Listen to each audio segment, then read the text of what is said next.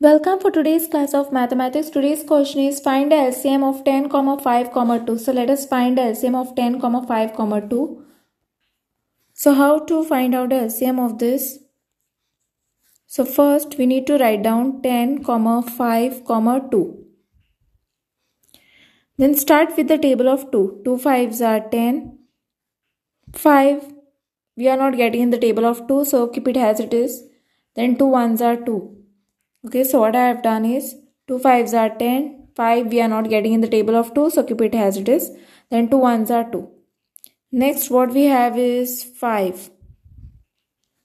So this is 5 1s are 5, 5 1s are 5 and 1, keep it as it is.